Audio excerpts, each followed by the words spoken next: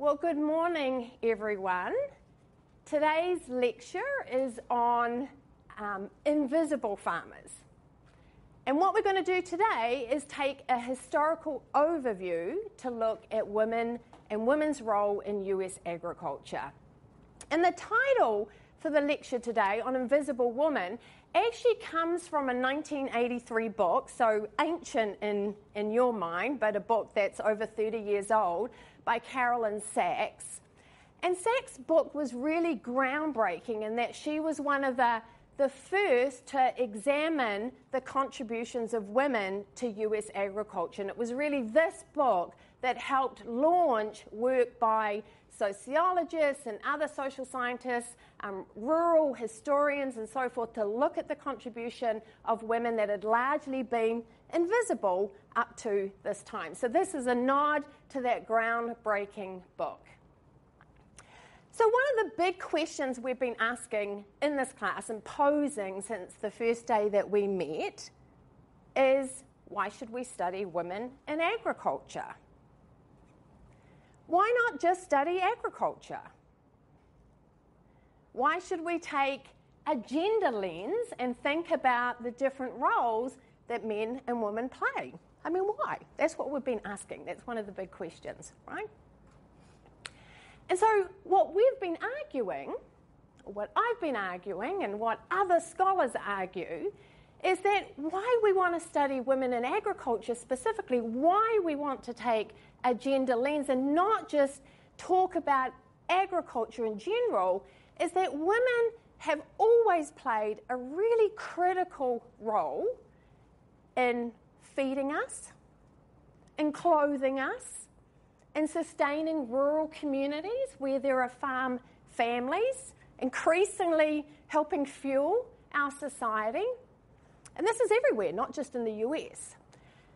But when we just talked about agriculture, women's critical contribution was largely invisible. Or when we did see it, and we'll talk about this in the lecture, when we did acknowledge it, when we did see it, it often wasn't valued the same as men's contribution. Okay? And in some cases, it simply wasn't counted at all. Okay? In addition, the other component that we've been arguing of why should we study women in agriculture, why should we take a gender lens, is because there's an important gender gap in agriculture, where women don't have the same access to resources that men do. They don't have the same access to productive resources like land and capital. They don't have the same access to opportunities and leadership and education and so forth. And if we want to address that gender gap, first we have to understand what is the issue, what's the problem. If you don't know about it, you don't know how to solve it. Okay? And for us to solve it, we specifically have to think about men and women and gender relations. So that's what we've been arguing in this class. So what we want to do today is we are posing two questions. And these are questions we're going to be answering throughout the lecture, throughout the semester. So two questions. Why have women and their contributions been invisible? And why and how is there a gender gap within agriculture? So these are the two big questions. Okay? And today we're going to look at three examples to examine these questions. We're going to look at farmer identity, we're going to look at farm ownership, and we're going to look at farm labour. And specifically today, we're going to take a historical perspective on this. So moving forward with the semester, we're going to unpack these issues as they are today, but for us to understand how we got to where we are today, we want to look at what do these examples look like historically. So that's our goal today. And what I'm going to be arguing today, based on the social science and the historical literature that has looked at women's invisibility, the gender gap, what I'm going to be arguing is that there are many different reasons for this, but one important reason is this idea of the agrarian ideology. And by ideology, what we mean is a set of beliefs that underpin our politics and economy. So this ideology is a set of beliefs. And the agrarian ideology, which I'm going to unpack in a few minutes, but fundamentally what's critically important for you to remember is that this ideology, in terms of thinking about the family farm, assumes that the family farm is split into two different spheres, the farm and the household. And within these two different spheres, women and men play very different roles. Okay? So two spheres with men and women playing two different roles. So it's an ideology because ideologies are not necessarily grounded in truth. And so one of the things we're going to be looking at is how powerful this ideology is, and yet when we look at the reality on the ground, it doesn't really reflect what we see in terms of the family farm in the US. So, to put some boundaries on what we're talking about today, our focus is on the family farm. And we're really going to be picking up the history of the family farm since the 1860s, really from the time of the Homestead Act. So that are our boundaries. So if we're thinking about the family farm, it has some important geographical dimensions. So the family farm is most represented in the Midwest, where we are here in Iowa, and the Great Plains. And it largely affected white men and women. So on Thursday, we're going to turn our attention to the experience of African American women, which also had an important geographical dimension in the South in terms of slavery and tenant and sharecropping agriculture. Okay, so what we're talking about today is not a universal experience among all women everywhere, but has some important historical and geographical and structural dimensions to it.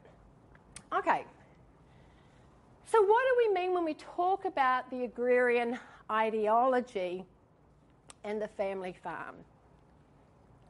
So, agrarianism is a very old ideology, thousands of years old, and this ideology is rooted in the belief that farmers have economic and political primacy over other industries, okay? That farming is the most valuable, the most moral of all industry and all economic endeavours. So in the US, when we think about agrarianism, it's Thomas Jefferson, our third president, who most clearly embodies the idea of agrarian ideology. So Thomas Jefferson spoke about agrarianism, he wrote about it, and was perhaps the most influential in shaping this idea. So when Jefferson talked about agrarianism, he framed it specifically in relation to family farms. Okay? So Jefferson, as we all know, was actually a slave owner, so perhaps there's some irony there. But in terms of developing the republic in the US, Jefferson argued in favour of taking the land that was taken from Native Americans, that it should be disposed of among people who wanted to work it.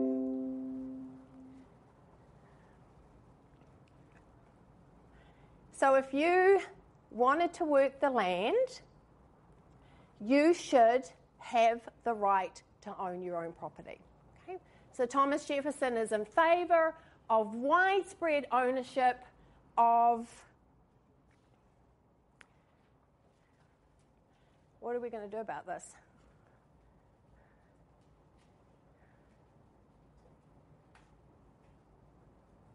Okay.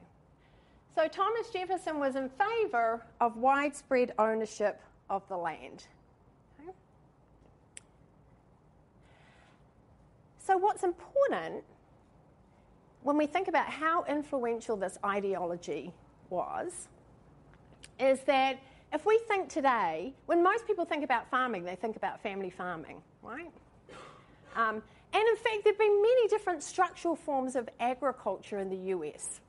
We're going to talk about, again, slavery, sharecropping on Thursday as an example. So part of the way we can appreciate how influential agrarian ideology was is that because it influenced our idea, our perception that farming is predominantly family farming where the people who own the land should work the land.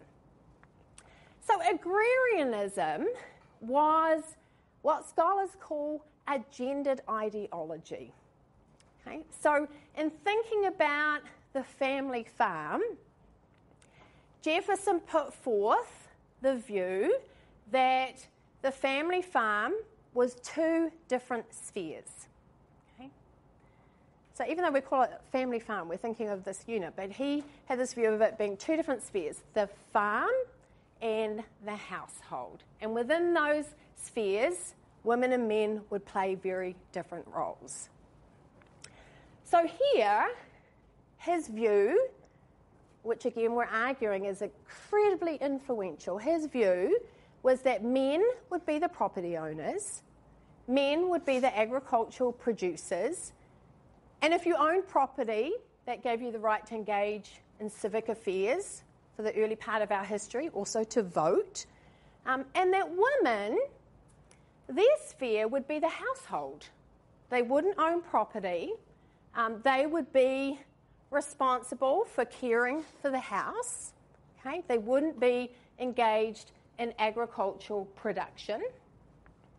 And that their role was really to support the endeavours of the male farmer. Okay? So this was Jefferson's argument. Okay? So Jefferson's his view of dispersion of the land and control of that land by family farmers really, you know, when we think about our history here in the US, really it's the Homestead Act that we think of as being the fruition of this agrarian view of land settlement. So I know we all learn about the Homestead Act, which was enacted in 1862. This gave anyone who wanted to work the land, including women, the ability to own 160 acres. They were given that land for free, and so long as they worked it, they stayed on it for 5 years, and so forth, they were entitled to it. Okay, so this was a really important act, mostly in the Midwest and the Great Plains. And if we look at farm numbers, what we see is that this act, together with other things, development of the railroads and markets and development of institutions like land-grant universities and so forth. But what we saw after that was the explosion in the number of farms. So in 1860, we had less than 2 million farms in the US. By 1935, when it peaked, we had almost 7 million, 6.8 million. That was the peak of the number of farms. Okay? So this was an incredibly important act, together with a whole number of other endeavours that led to the family farm. Okay? But again, the family farm was viewed as having these distinct spheres with these distinct roles for men and women.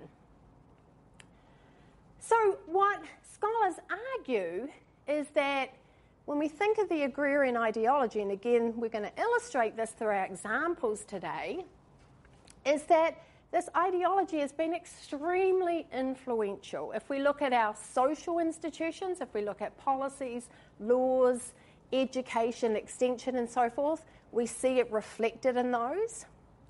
If we look at attitudes and values and beliefs, whether individual or familial or community or societal, we see this ideology permeating through our attitudes and beliefs. And again, this idea, okay, that within the family farm has primacy. We value it enormously, but within that, we have clearly different roles for men and women who operate within different spheres. Okay? So, we're going to look at 3 different examples to illustrate the agrarian ideology. And our goal today is to bring it back to those questions we pose. So what we want to try and think about is what effect has this agrarian ideology had on 1, women's invisibility within agriculture, and 2, the gender gap. Okay? So if we think about why does it matter if the farm is separated from the household? How does that influence women's visibility? How does it influence the gender gap? Okay, that's what we're going to be thinking about. So the first thing we're going to do is we're going to look at agrarian identities, and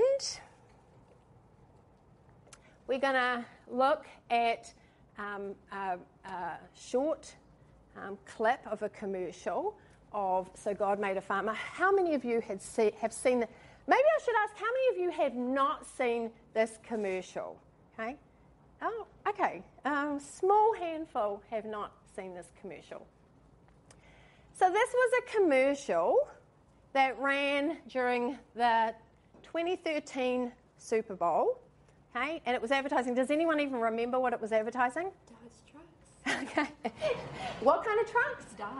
Dodge. Dodge Ram trucks. Okay, so it advertised. At the end of the commercial, you'll see a truck. I think you see other trucks as well. So it ran during the Super Bowl, and it was an incredibly emotional and impactful commercial. People loved it. Since that time, there's been over 23 million views of this commercial. Articles have been written about it in the media. You can go and read so many comments. People absolutely loved this commercial.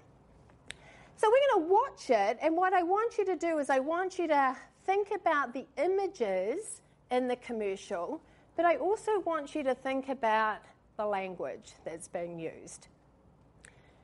So what you're hearing is actually a speech by Paul Harvey, who was a conservative radio broadcaster, and the speech is from 1978. So we can see that it's a few decades old and is being used. And as we watch it and as we listen, what I want you to think, and you can, jot down some notes because you're going to come back and share it with the rest of the class, is one of the reasons I like to show this video is I think it's a really nice example of the agrarian ideology. And so think about, how is the farmer represented? How is the identity of the farmer represented? What kinds of traits are associated with the farmer? How are men and women represented in this commercial? Okay?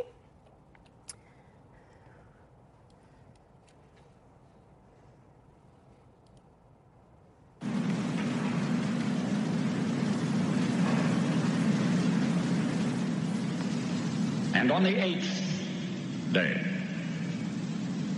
God looked down on his planned paradise and said, I need a caretaker. So God made a farmer. God said, I need somebody willing to get up before dawn, milk cows, work all day in the fields, milk cows again, eat supper, then go to town and stay past midnight at a meeting of the school board. So God made a farmer. God said, I need somebody willing to sit up all night with a newborn colt and watch it die, then dry his eyes and say, maybe next year. I need somebody who can shape an axe handle from a persimmon sprout, shoe a horse with a hunk of car tire, who can make harness out of hay, wire, feed sacks, and shoe scraps, who planting time and harvest season will finish his 40-hour week by Tuesday noon, and then painting from tractor back put in another 72 hours. So God made a farmer. God said, I need somebody strong enough to clear trees and heave bales, yet gentle enough to yean lambs and wean pigs and tend the pink-combed pullets who will stop his mower for an hour to splint the broken leg of a meadowlark. So God made a farmer. It had to be somebody who'd plow deep and straight and not cut corners. Somebody to seed, weed, feed, breed, and rake and disc and plow and plant and tie the fleece and strain the milk. Somebody who'd bale a family together with the soft, strong bonds of sharing.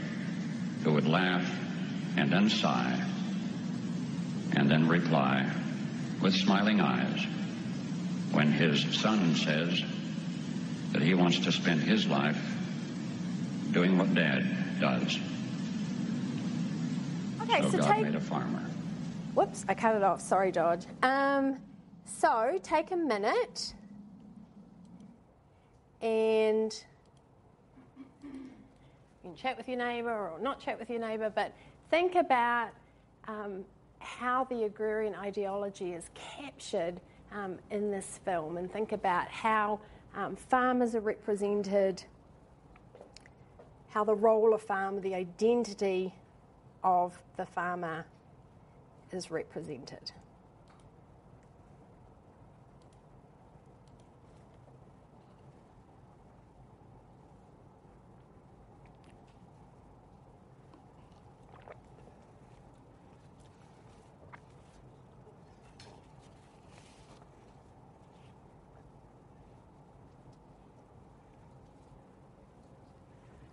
So don't worry about writing down too much. It's more just, jot some notes to think about. So,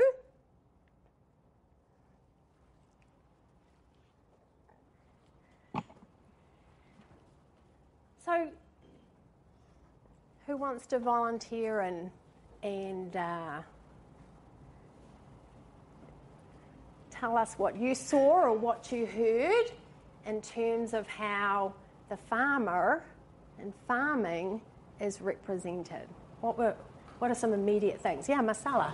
I mean, the audio is directed extremely towards men, since all it does is just reference the farmer as a male, but then the images come back and it shows females doing odds and ends work, so it's extremely bipolar to what is actually being presented. Okay, so the text and the images focus largely on men. Very nice. Good. What else? Yeah. Like at the beginning it started with like non-gender language, like it needed to be someone who blah blah blah blah. And I think towards the end we did get into that more man ideal, but I think it did still shine a light on women, especially since like this was from back in 1978. Not nearly as much as it could have, but I don't think they were ignored either. Okay, so women weren't entirely excluded from it. In fact, the language at the beginning was sort of all-inclusive, and thinking about it historically. Yeah? I think until the end, the language is very, not gender biased until it says, and when the young boy looked at his dad and said, I want to do what Dad does, and that's when it kind of, you get the fact that it's a male, but it's just that image in our mind, and, the masculine voice, Carl Harvey's voice is obviously very deep. That kind of gives you the idea that the farmer is a male. Mm-hmm. Because the images, they show a variety of different people, from older men and women who are hardworking, and you can tell they spend their days in the field, to the next generation of farmer with the young girl standing in front of the fields. So I think it's kind of the voice that is given it. That's a really nice point. Okay, so all the ways we pick things up, so how different might we have interpreted this image if it had been a woman's voiceover, and of course it's Paul Harvey, it's a man, but then perhaps that automatically makes us think that what we're talking about is men. Yeah, nice. Yeah, I don't really catch a lot of gender bias with the voiceover, because even with that one part, I feel like every dad everywhere wants his son to grow up to be just like him. Yeah. I think a stockbroker's dad probably wants his kid to be like, oh, I want my kid to think I'm pretty cool. So, I don't catch a lot of gender bias, but it's hard to take something that was made in 1978, where it was very male-dominated traditionally, and turn it into something where we are now. Okay. But I think it was Paul Harvey that they wanted to use just because of the tradition of what he was. He was so well known for his ag marketing and whatnot. Okay, so incredibly influential. So again, part of it is because we're looking at this historic, so they're taking a historical speech and putting it onto contemporary images. Did anyone have a different view or another take on how? So thinking about these different spheres, so we're talking about family farming. So largely what we saw was the farm, right? What sort of images of the household did we see in terms of this family farm, where the house is integral, right? Integral to family farming. Yeah, Masara. I mean, and also like the video showed some of like women mend the house together. Like they cook the food, they bring it out to the guys in the field, and then they go back and work on the house. They kind of bring the family together through the house. Yeah, but it's the male at the head of the household, and the language then is bringing them together. Yeah, Maddie? I think, like, kind of what she's saying, part of that language too is it says, as part of the farmer's job is to mend the family together, or build the family together. Yeah. And so it's almost talking about the same person. So if you already like think that there is gender bias between that, then you do kind of see them as the head of the household person, the woman holding everything together. Yeah. Okay. All right, cool. Okay. So one of the things, when we think about family farming, we think of the household as really integral. And we'll talk about that as we move through the lecture. The household is less visible in this image. The focus is more on the productive aspect, the farm aspect. And if you look at women, so we're talking about family farming, right? Family farming.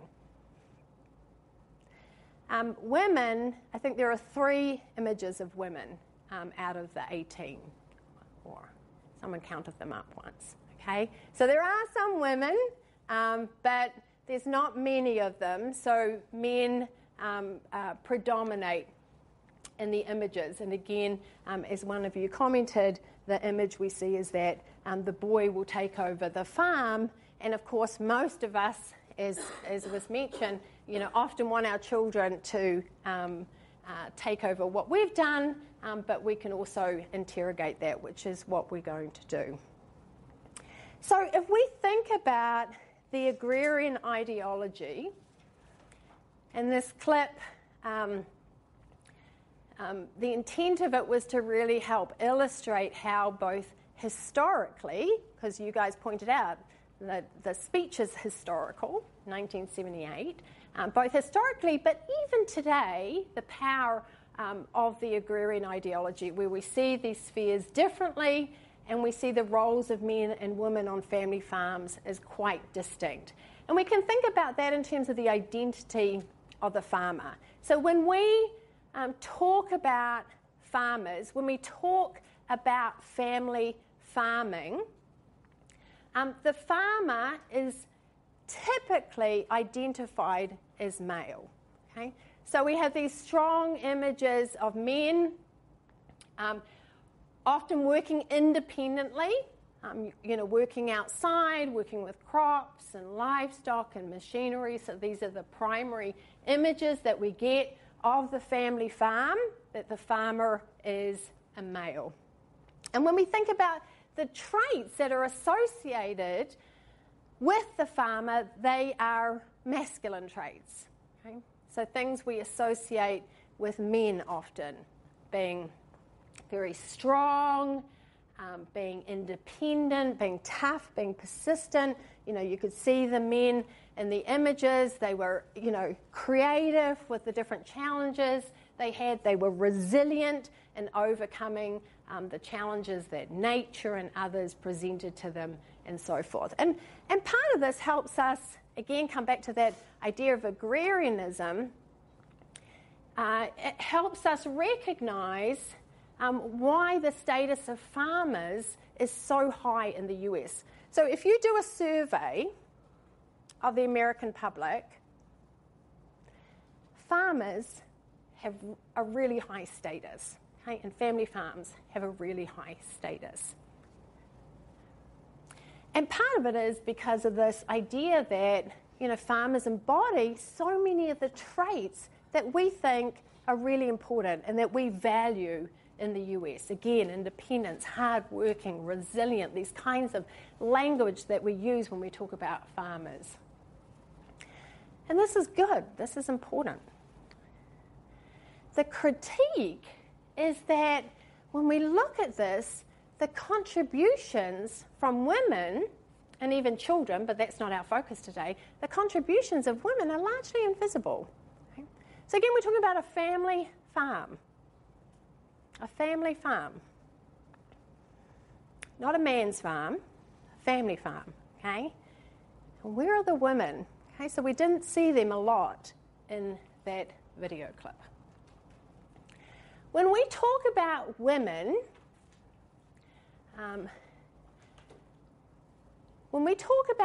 on family farms, we don't call them farmers. We don't call them, farm women. Historically, and predominantly today, we call them farm wives. Okay? So women on family farms, how we identify them is not in relation to the work that they do, but their marital relationship. Okay? So it's different for men and for women. And we can see the historical roots of this. Again, Jefferson and others at that time argued strongly that white women should not be engaged in farm production. Okay?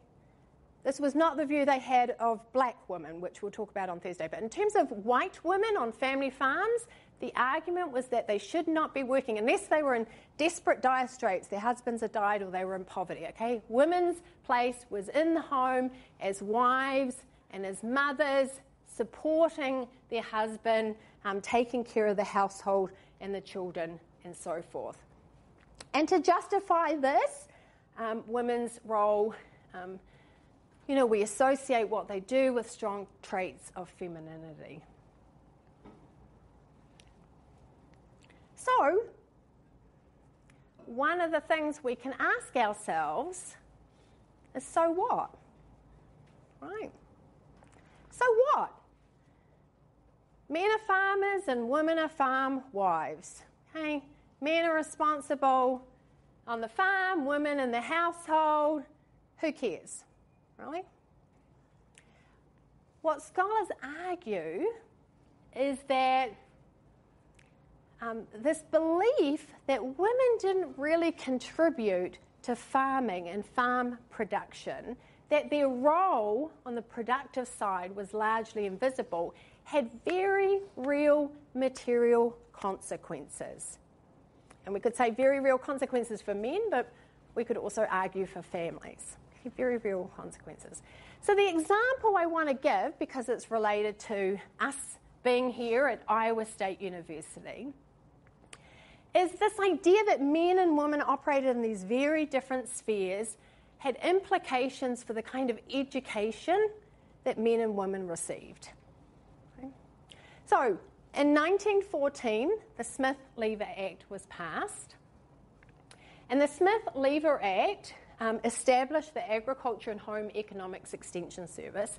And the idea with the passing of this act was that land-grant institutions such as ours, Iowa State University, would provide education for farm families. Okay? And this education would be based on science, and the idea was that it was to help them be successful farm enterprises. But because of this agrarian ideology, when men and women operate in these different spheres, women were just taking care of the house and it was men who were the farmers, the education that was established had different programs for men than for women. Okay? So men learned, the science in terms of what was needed in terms of farm production, how to grow crops, how to look after livestock, deal with machinery. Women learned the science for the domestic sphere, how to cook, how to preserve. In the photo that you see here from State Agricultural College in Colorado, women are learning how to make butter, which was seen as women's preserve. Does it matter?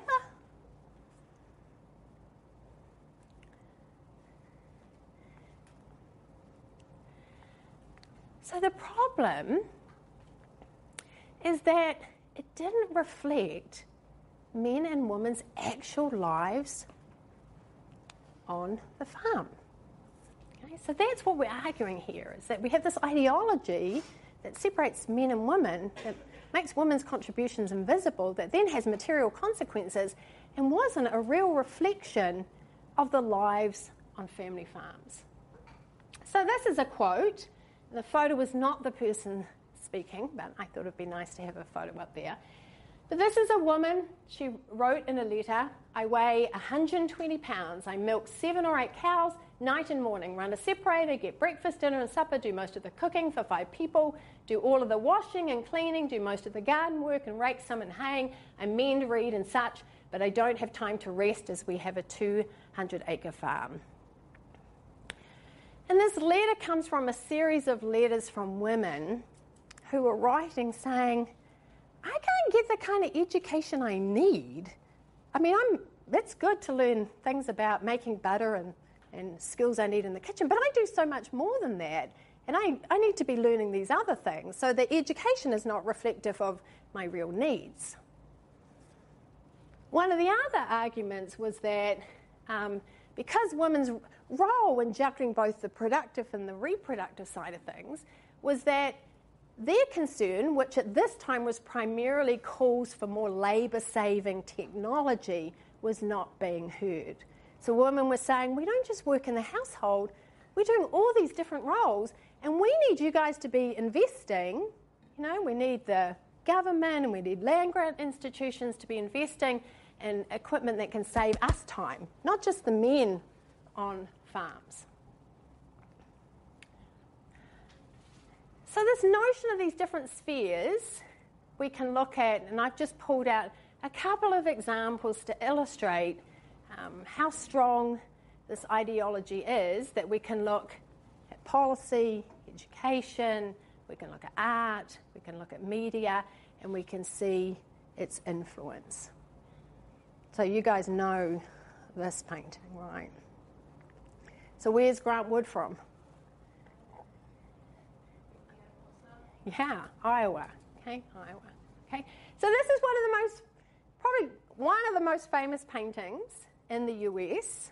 Okay, had lots of people have poked lots of fun and done lots of things to this image, but this is a really well-known piece of American artwork from the 1930s. So how is the representation of the farmer and the farm wife conveyed here? How do we know one's a farmer and one's a farm wife? Yeah, the man has a pitchfork, right? That doesn't help you cook very well. So, yeah, man has a pitchfork. What else? Yeah. The wife seems to have like an apron on. Yeah, she does have an apron on. Yep, you can see she has a nice apron. And he has his overalls. Okay. So this is actually a farmer and his daughter, although most people, don't know that. You'd have to probably go and read about it. So most people look at that and they think it's a farmer and his wife, okay? But again, here's an image of the farmer. He's, doing farm work. And on this family farm, she's the wife, the daughter, doing non-farm work because she's got an apron on. Here's an example from an advertisement, a post-World War II advertisement for a farm oil tractor. Again, this idea of these separate spheres between men and women. So the guy's going off on his lovely new tractor, he's going off to farm, and the wife has got her apron on and her nice dress, and she's going to stay home and take care of the domestic sphere. She's the wife, she's the mum, and she'll also be looking after the daughter. Again, okay, so perpetuating this notion among society at large about this view of the family farm that didn't exist. Okay? And I put this is a recent example from 2017. I thought this was interesting. Again, just thinking about the language that we use to describe men and women on family farms. So this was from a local newspaper, and it was an article about an award these two, the long neckers, had received, the 2017 Cattlemen of the Year Award. And you can see that the long neckers, they finish calves, they have a cow-calf operation, and they operate a fertilizer company. And you delve into the article and it talks about them working together. So they own everything together, they work together, they describe them as a tag team. But the man is identified as a farmer, and she's identified both in the title and within the text as the wife. Okay. Now, I want to be careful because, for many women, this role of farm wives, we're going to look at this more later on in the class, this idea of farm wives gives them status and prestige as well. Okay? So it's not to diminish this title or to negate it in that sense.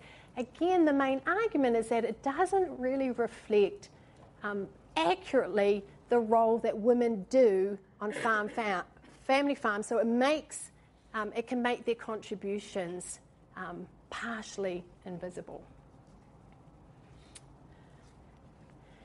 So the second example I want to look at in terms of thinking about how has the agrarian ideology contributed to making women's role invisible or contributing to this gender gap. So if we think about the gender gap within agriculture, one of the most significant gaps is that in terms of land ownership. Okay?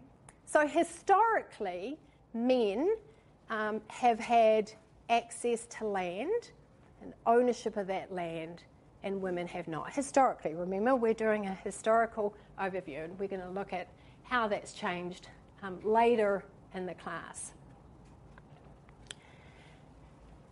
And this is not insignificant. This is materially incredibly important because land is so significant in terms of generating wealth for individuals or families, can provide power, status. In the early days of America, of course, it meant that you could vote when you could only vote if you owned property. Okay. So land everywhere is important. So what the US, what we inherited were laws and views from Britain that were then embodied in agrarian notions around the family farm, and that is that property should be owned by men. Okay, so what we can call it was a patriarchal system. Okay, patriarchal system. So land is owned by men, controlled by men, and passed down through generations of males. Okay. And why I like to bring up this example is it's a really nice example of the power of social norms, which is what we were talking about last week. Okay, so initially, women weren't allowed legally to own land or property once they married. Okay? And this was the law of coverture. Okay? So women, when they married, were considered then to become really an appendage to the male. Okay? She didn't have an independent existence. So wives were not allowed to own property, and they weren't allowed to earn their own income. Okay? They really sort of were just a dependent on the male. So that was the law in the US, which we inherited from Britain. Those laws were overcome. Women fought against them, and they were overcome in the 19th century. But then what we've seen is the power of social norms, which, if you remember from last week, are those informal rules about how we're supposed to behave. And what we said last week is the social norms can actually be more powerful than the law themselves in terms of influencing how we think and our values and how we behave and so forth. And they can be really difficult to challenge.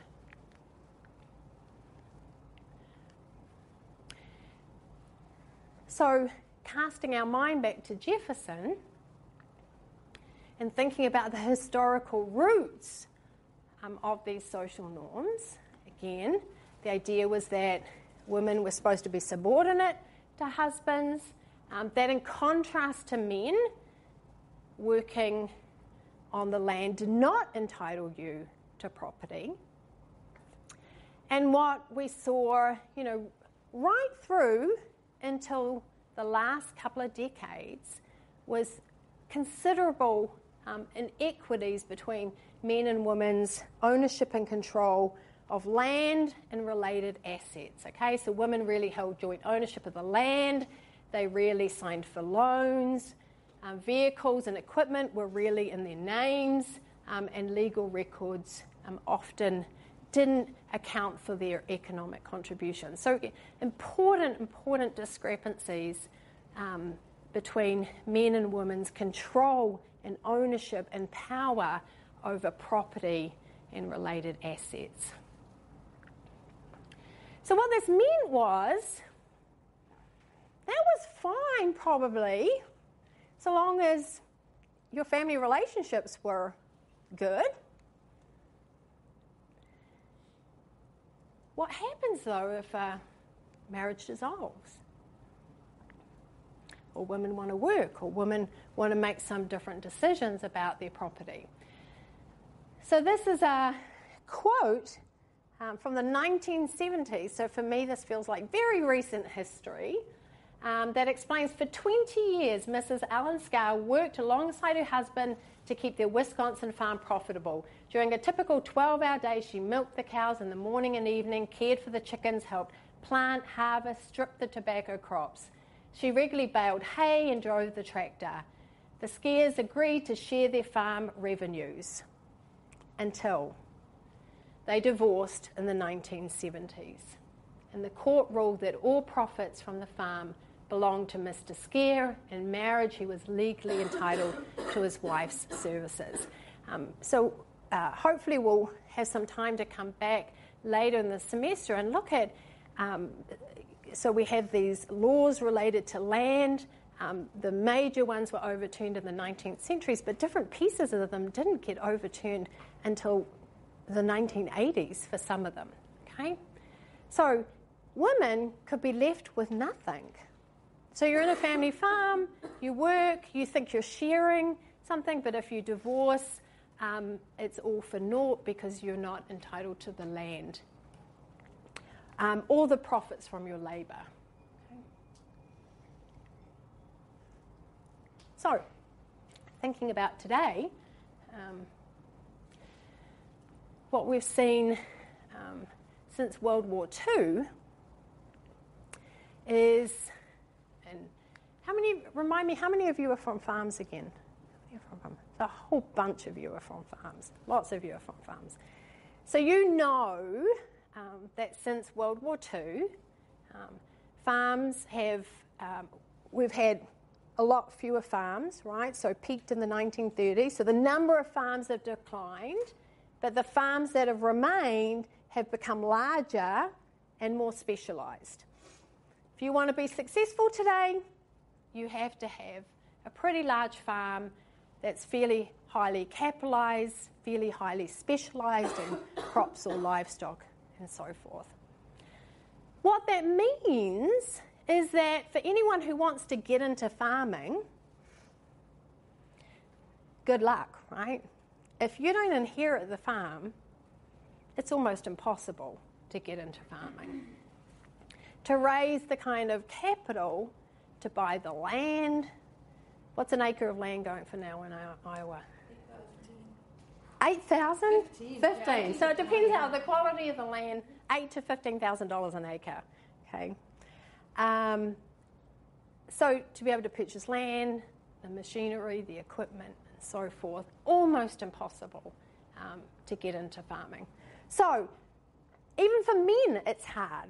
So if you want to get into farming, you better hope that you were born into a farm family, okay, and that you get to inherit it. So for men, it's hard. It's even harder for women. Okay. So I put this up here just to sort of illustrate again, there are no laws barring women from inheriting land. No laws. Okay. And if you divorce now, it's going to be completely different than what confronted Mrs. Scare. Okay. But there are important social norms which mean that even today, daughters are less likely to inherit land than sons are, even if they want to inherit it. Okay? So, how would you explain that? How would you explain it? What do you think attributes for this difference in terms of, how would you explain why boys are more likely to inherit land than girls, or sons than daughters? How would you explain it?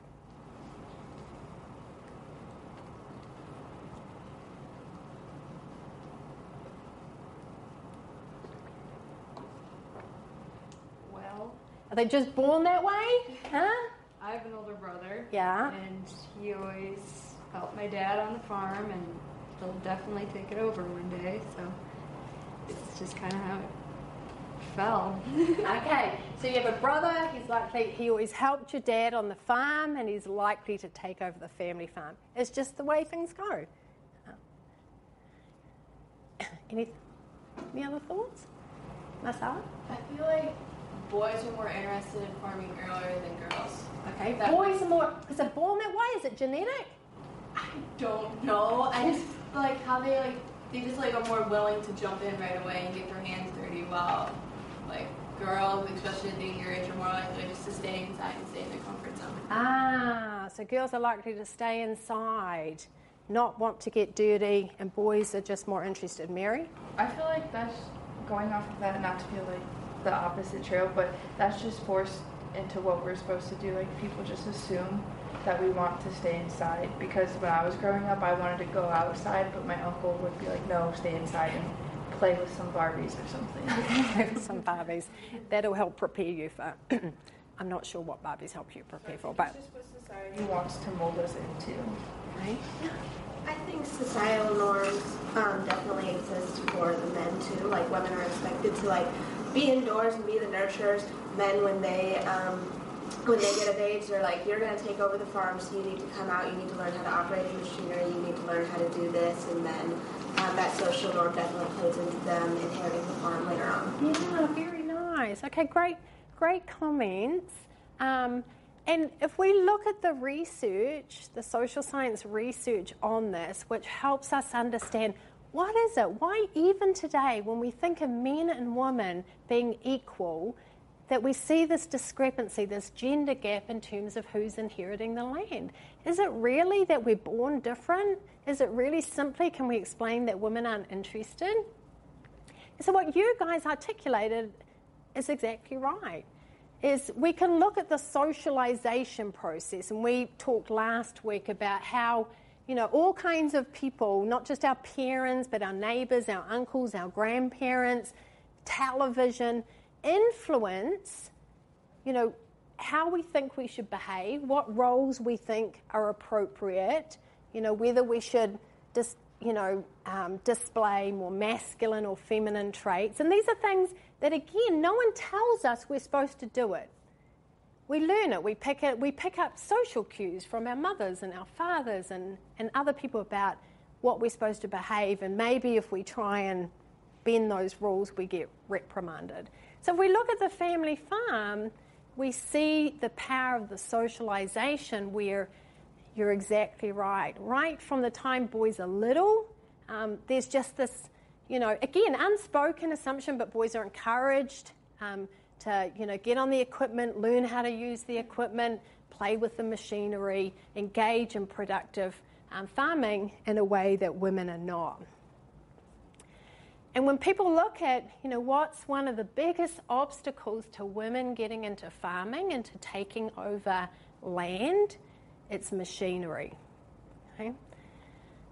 So if women haven't learned from parents and others, to be comfortable around machinery, to know how to use it, attach implements, fix it, okay, talk about it, deal with the smell and everything. If you're not familiar with that, it can make women both feel inadequate, because then they're dependent on men to deal with the equipment, and it can make other people not see women as real farmers. So machinery is this real barrier between women seeing themselves as farmers and other people seeing themselves as farmers, and is a reflection of the socialization process.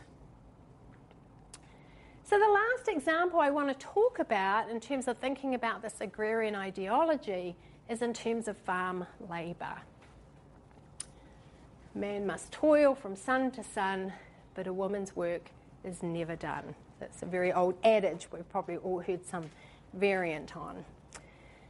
And so here again we want to think about how is this idea, this agrarian idea that the farm and the household should be separate, men and roles should be separate, how has this contributed to women's invisibility and a gender gap?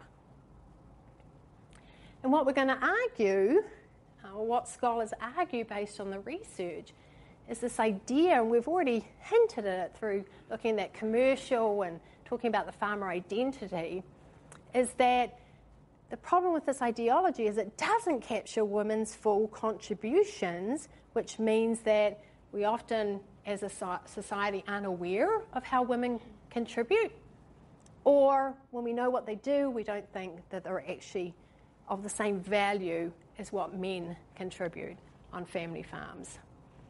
And I put up this quote by Fink because I think it's so lovely. The magnitude of women's input and its centrality to farm production have not been carefully assessed in a system that used women so fully but evaluated and rewarded them so meagerly. Okay, so not fully accounting for women's contribution and acknowledging it and rewarding it. So we're going to look at two aspects of this, the productive role and the reproductive role. So the productive role is typically, within this ideology, what we think of when we're thinking about what happens on the farm. So the productive role is, what we produce for market, for home consumption, for an income. It's the work that we do that is considered to have some productive value. Use value, exchange value, and so forth. So if we think about historically what women have contributed on family farms, according to Jefferson and other proponents of agrarianism, women are simply in the home, right, doing the domestic labours. In fact, all the research tells us that is not at all what women have done historically. Now, their roles have changed. Okay, so we can look, women for long periods of time till the early part of the 20th century were engaged in, they were responsible for milking the cows, collecting eggs, raising chickens. It could be for home consumption, for the market. They were primarily responsible for growing, preserving food for the household, maybe selling some of it. And increasingly, as we talked about, as farms have become more specialised, women's roles have also shifted. Okay? So now, how many mums are primarily responsible for the bookkeeping and the accounting? Does anyone have a mum? Hands up. Okay, so a bunch of you. Okay? So a bunch of you from family farms, your mums are primarily responsible for the bookkeeping, the accounting. That's a role that's strongly associated with women. And what we see increasingly today is women's importance in terms of off-farm labour. If you look at USDA data, United States Department of Agriculture data, there's an enormous proportion of family farms that could not sustain themselves without the contribution of off-farm labour, of someone in the household or more than one person working off-farm to bring in an income to help sustain the farm business. How many of you have someone in your family farm who works off-farm to help bring an income? Okay, so a chunk of you. Okay? So really important. So again, we often think of that as separate, but the family farm often couldn't survive without that income. What's really interesting when we look at how women talk about themselves, how other people talk about women, is how internalized it is that, okay, they might be doing this productive labour, but it's not really maybe what is their primary job or they should be doing. And so the language that gets used typically talks about women as being more in a supportive role, as the helper, the helpmate of the farmer. And we see this over and over again. It's fascinating. Okay, so we see language such as filling in, helping, doing what needs to be done. This is how women and other people talk about women when they're doing productive labour in relation to the family farm. So this is actually from a book that came out this year, but here's a photo of a woman operating a tractor. It says she's assisting with field work. She's not doing field work. She's not farming. She's assisting. Okay. This is from Sachs, who I mentioned earlier, did some of the most important groundbreaking work that helped make visible women's actual role on the farm. She did a lot of in-depth interviews with women, and what was really revealing, again, was how women talked about themselves.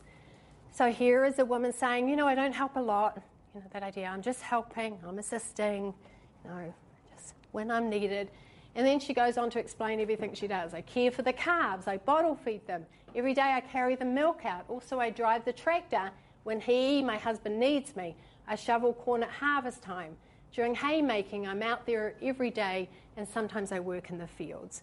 Okay, so this is just, I don't do a lot, I'm just helping out. But we could imagine what would happen if she wasn't contributing, okay? If she wasn't contributing. Is this simply helping, or is this an essential contribution to sustaining the family farm business? So again, part of what we're trying to demonstrate today is that, how we talk about men and women, how we imagine them to be on the family farm, have very real material consequences. And the example to illustrate this is the United States Department of Agriculture census, which is conducted every 5 years, and it tells us, I don't know with everything we need to know about farming, but a lot. It calls itself the voice of agriculture. So the census has been around since 1840, and it tells us who's farming, where are they farming, how much are they farming, what are they farming, how much are they earning, a lot. Okay? But because of the power of this ideology that women didn't actually contribute to the productive side, so the USDA didn't even bother collecting data on them because it was assumed that they didn't really play an important role. So we don't even have to count them. So they weren't counted till 1978, almost 140 years later. How many censuses were done to understand the full picture of agricultural production? But we won't talk about half of that. I don't know how many of you have worked for policymakers or commodity groups or researchers to know how important this data is and how widely it's used to develop policy, programming, extension, education. So again, if you're thinking, we had all this information to develop all these important things, but we didn't include women. It can lead to those things where, again, we'll train women how to make butter, but not how to care for livestock. So women played an important role in terms of productive labour, but also reproductive. And so, this is what, again, agrarians think this is the appropriate role for women. This is what they do, and this is what they should do. They shouldn't be working in productive labour. They should be at home, raising children, cooking, cleaning, washing, and so forth. The point here is that, women, regardless of how much work they had to do on the farm, still had to come home and take care of their domestic responsibilities, right? So it doesn't matter how much you were helping or assisting, there were still kids to feed and food to cook and, beds to make and so forth, which this poem illustrates, where this woman is saying when she returned home after working the fields all day, her domestic toils, incessant play. She still had to cook, make beds, feed the swine, mend clothes, and so forth. So people talk about this idea of the second shift. There's also this idea of the third shift, but the second shift.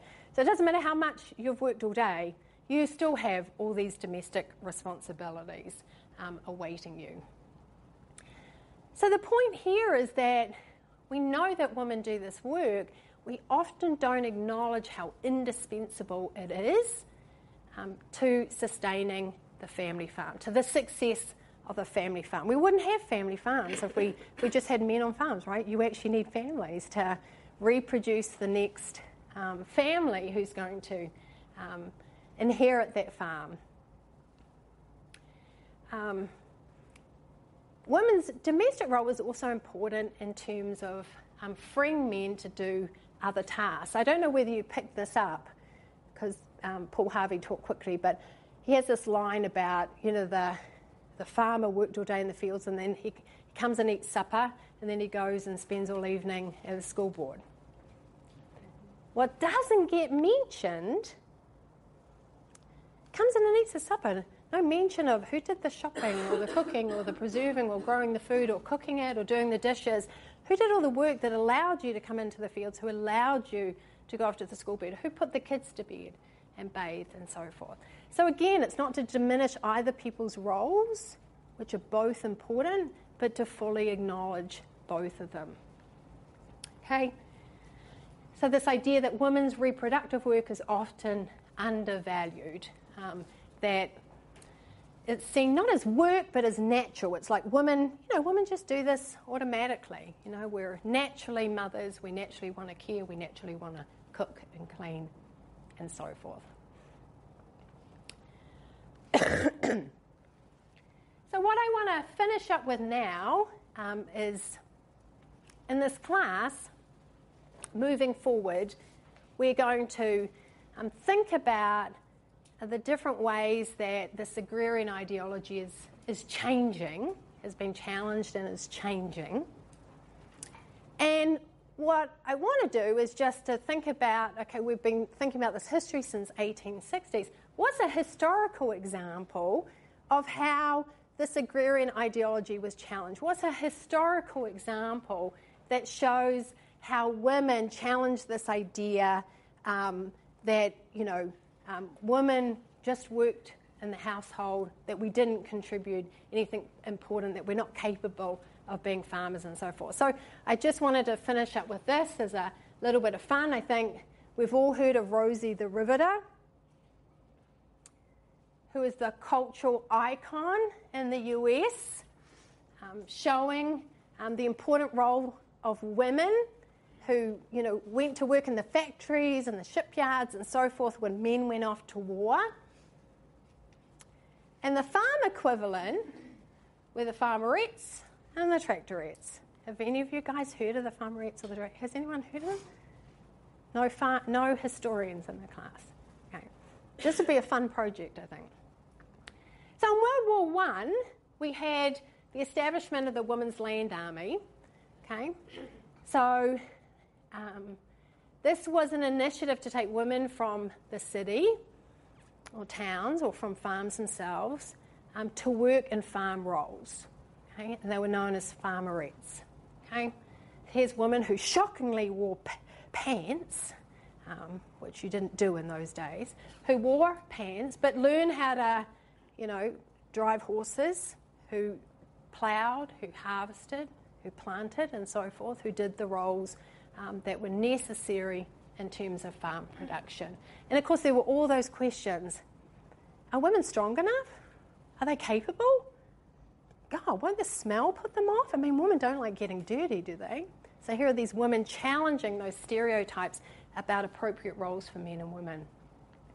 And the second one is from World War II, which was the tractorettes.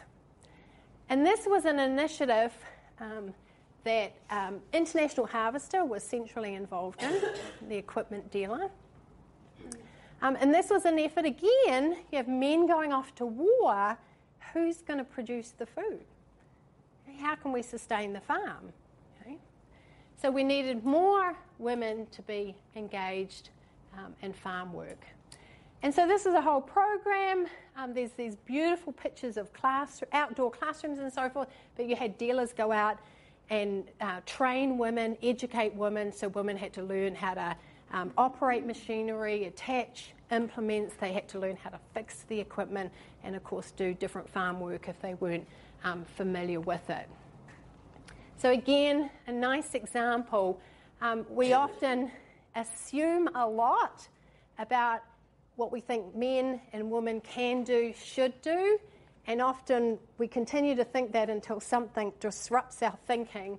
And I think these historical examples about what women did in World War I and World War II, which we know they're doing all the time within the family farm, it's just that the rest of society often doesn't know it because of how we talk about farm families and men and women. So how are many of these ideals, beliefs, and stereotypes challenged? So just to conclude, so what we're trying to argue today is this agrarian ideology, which has been with us, which Jefferson was a powerful proponent of, has played a really important role in shaping how we as a society think about family farms, how we as a society think about the appropriate roles for men and women on those farms, how we identify who's a real farmer, and implicit in that, who's not a real farmer. And I put the quote up by Brandt because I really like this, because I think it captures what we're trying to say about the agrarian ideology, that the way we speak about men and women on farms may not correspond to the way they really are. So if you're from a farm and you know what your mums, dads, aunts, uncles, grandparents and grandmothers know, you'd have a sense of how problematic this agrarian ideology is, that it doesn't accurately reflect what takes place on a family farm and women's full contribution. So again, coming back to why does this matter? Why do we care? So we've tried to highlight a couple of examples of where this ideology has had important social and material consequences. Okay? Where women's critical contribution is often invisible or undervalued, and that this has had consequences in terms of the kind of education women might get, whether women are expected to take over the farm. We can think of other examples that we can talk about later in this semester, but we'll have guest speakers come in and talk about this too, that if you're not considered a farmer, why would a banker loan you money? And what we'll find is that women were discriminated against in terms of getting bank loans because bankers and others didn't see them as real farmers, or they didn't have the collateral because their name is not on the bank. When we look at farm organisations, who's leading them? Who's organising them? So very real consequences. Not seeing women as full participants, full contributors on family farms has had very real consequences in terms of limiting women's full participation and engagement on farms. And of course, what we're talking about now is a lot of focus is on we want people to be engaged in agriculture. Producing food, sustaining agricultural systems in the US is incredibly important. And one of the most exciting things is we're seeing that increasingly women want to be part of this. So what we're going to turn to now, and we're going to discuss throughout the semester, is what we've seen in this century, which is a growing effort by men and women to break down the glass ceiling. Okay? So men as well have been eager to help shatter the grass. I don't know whether you can shatter a grass ceiling, mow the grass ceiling. I'm not sure what you would do with the grass ceiling. But address, plough, okay, but plough these historical inequities within agriculture. And so what we've been seeing, and we're going to talk about this, now that we have a sense of some of the history under our belt, where have we been? We can see the importance of challenging some of the social norms and discourses around family farms and the contributions of men and women. And we see men and women challenging that. We see women increasingly asserting the identity of farmer, that women, maybe women on your farm, it's similar. Women increasingly saying, I'm not a farm wife, I'm a farmer, as well as my husband, or my husband works off farm and I'm the farmer. So women increasingly asserting the identity, women increasingly working to close the gender gap, access the resources they need to be successful farmers.